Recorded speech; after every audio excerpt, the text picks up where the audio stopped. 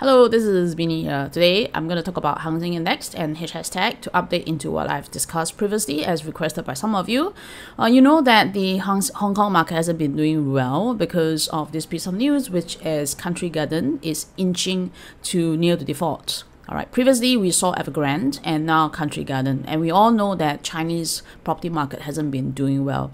But I think the key objective today here is to look into, amidst all this information, what is Hang Seng Index and Hang Seng Tech up to, alright? Whether it still makes sense for us to consider as, for example, for trading, which I always say that because there's no uptrend for these two indexes, we are still looking for trading opportunity.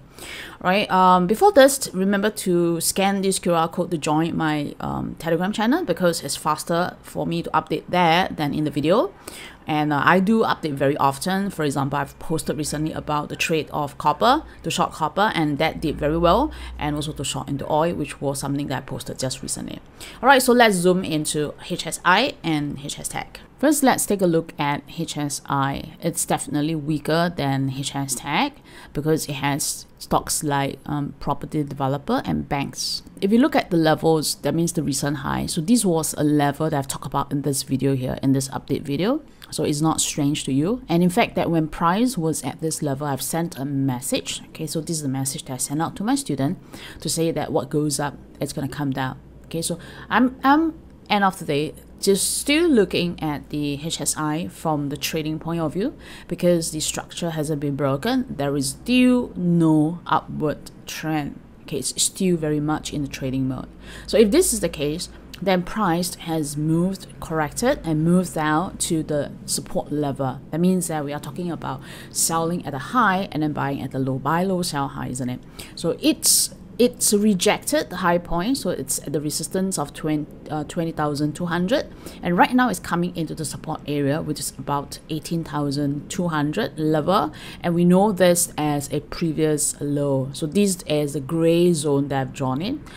So it is at a support level. The key thing is whether this support level will be broken. Okay, if it's broken, then this is really very alarming move.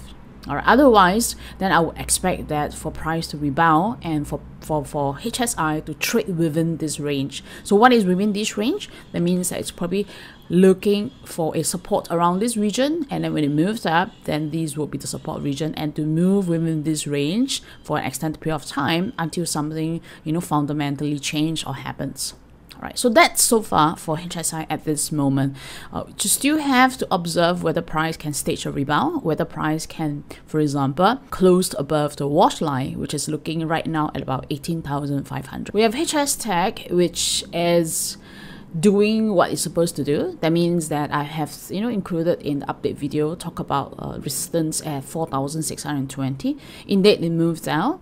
Right now, it's still being supported. It's supported by this blue upsloping trend line, which I've drawn in earlier. By not breaking below this trend line, it would be still in a mini uptrend. Alright, that's what I think so.